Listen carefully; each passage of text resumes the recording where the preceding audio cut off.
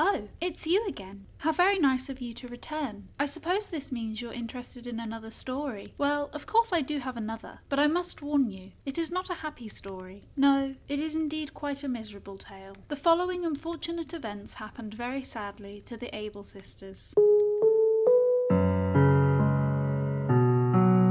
Yes, the Able sisters. I'd be shocked if you'd said you hadn't met at least 2 of them, but there are indeed 3. The oldest being Sable, born on November 22nd, the middle, Label, born October 31st, and the youngest, Mabel, born May 22nd. We of course don't ask for the year because it's incredibly rude to ask a lady for their age. What we do know is there are 10 years between Sable and Mabel, quite a considerable age gap. They grew up in a small country town. The tailor shop you have most likely seen them running was once owned by their parents. Their parents were loving to them all. They insisted on family camping trips when Sable and Label were small. Their father would leave their bedroom door open at night so that they felt safe, and their mother would join them in bed and wish their claws be kind. A saying meaning that even when work was hard, they were special and filled with love. Their father also made sure they knew that even though his daughters are beautiful, their beauty on the inside was what mattered, and that the quickest route to getting something done was to just do it. I could maybe use those mantras in my own life.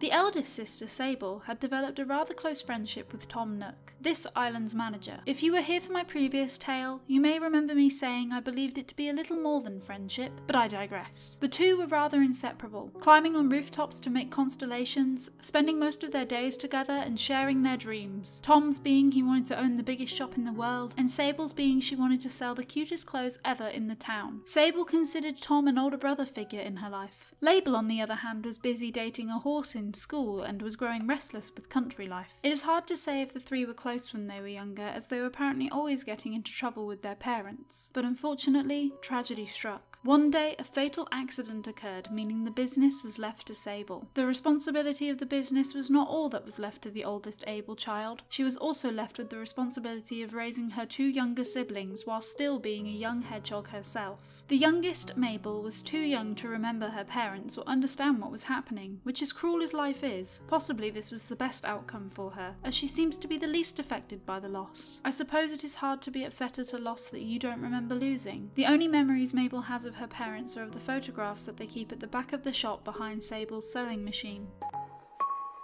After her parents' passing, Sable clung to her friendship with Tom, it being the relationship she valued most and him being the one who was there for her through all her hardships, especially when the next tragedy occurred. Shortly after their parents' passing, Label and Sable had a huge argument. Now it's not unusual for the 3 to bicker, but this was different. Label, who was closer to Sable's age, wanted to pursue her dreams, but Sable never wanted her to go. This argument with her sister led to her leaving, not just the house, but completely moving away from their hometown. Through rumours, both Sable and Tom found out that Label had gone to the city in hopes of pursuing her dreams of being a fashion designer, but Sable didn't hear from her again. Sable took over the tailor shop to help keep her and her youngest sister afloat. The first thing that she learnt to make was a pair of gloves for Mabel when one winter she caught frostbite. However, the gloves were misshapen as it was her first try, and Mabel ended up wearing them on her ears instead. Over the years, Sable improved her tailoring skills. As you can see, I'm sporting some of her wares right now. Unfortunately for Sable, before long, she encountered yet another loss. After a while, Tom had decided that the small town life just wasn't for him, and he needed to pursue his dreams in the big city. Sable's only friend was about to leave her, possibly for good. And it wasn't that Sable didn't want to go. No, in fact, she wanted to join him, but her responsibilities of looking after Mabel and the shop tied her to life in their hometown. And although Tom cared for her, he couldn't put his dreams on hold for her, so off he went. Sable would wish for Tom every night that his pure spirit would be protected and for his safety. Eventually, she heard from him through letters, and their correspondence kept up quite regularly, and she even received a birthday present from him despite him being short on money. The scissors she received from Tom are believed to be the same scissors she uses today. In the meantime, Label had indeed made her way to the city and had even managed to get a job with top fashion designer Gracie Grace. However, to dispel her country ways, she changed her name to LaBelle and even tried to get rid of her accent. The years went by. Mabel grew up and decided she wanted to help her sister with the shop. She too hadn't had contact with Label and for the most part didn't remember her. Eventually, Mabel became the clerk under the condition that Sable wouldn't bring up things they didn't have anymore. Most likely she only did this due to her guilt of not being able to give Mabel much growing up.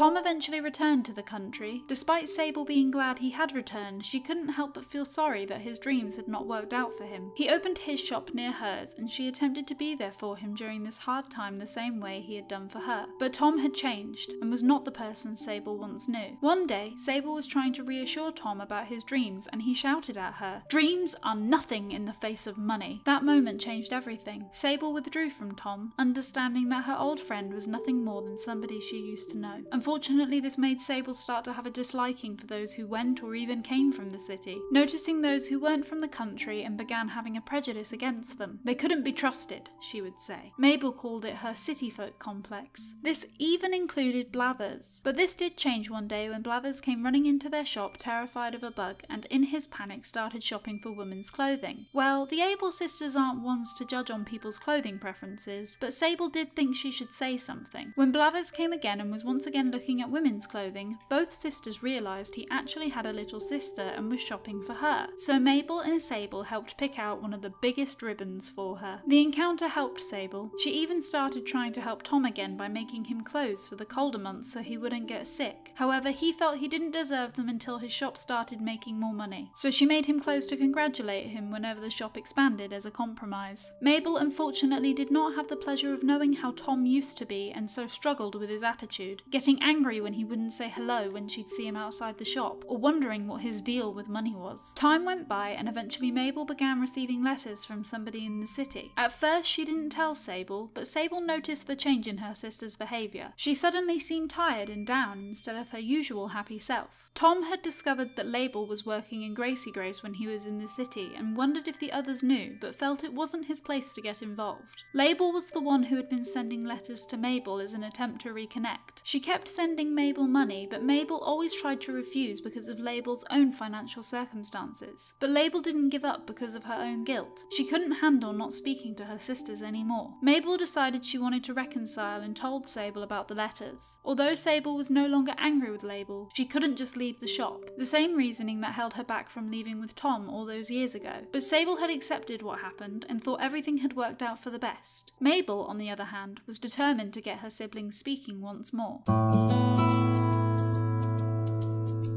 And she was successful in her attempt. Label eventually moved back home to work in the tailor shop to run the accessories section. She still went by the name LaBelle to show that she was a fashion designer in her own right and not just an Able sister. The three sisters were united once more, but Label once again was restless in one spot. She couldn't help it. It's her nature. Sable began to worry that Mabel would leave like Label did, but Mabel doesn't seem to be going anywhere anytime soon. She enjoys working with her sister too much.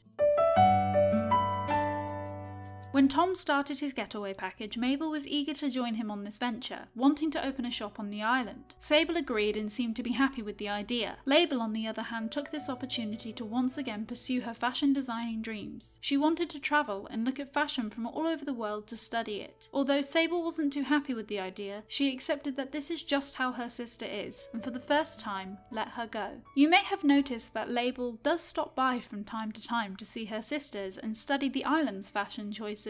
I have a suspicion it is mostly for the former. She also now goes by Label again and only uses LaBelle for her own designs. And that's their story up until now. It's not the happiest tale, but I believe the ending is far happier than the beginning. Sable seems happy working with Mabel, and Label can still pursue her dreams, but they will always be sisters, and won't ever let anything come between them again. I also think Sable's relationship with Tom has improved now that he seems to be a lot happier, and even Mabel seems to be more of a fan of him. I hope this tale didn't upset you too much. I did warn you. Maybe the next tale will be a slightly happier one if you care to join me again. Don't forget to subscribe and follow me on Twitter and Instagram.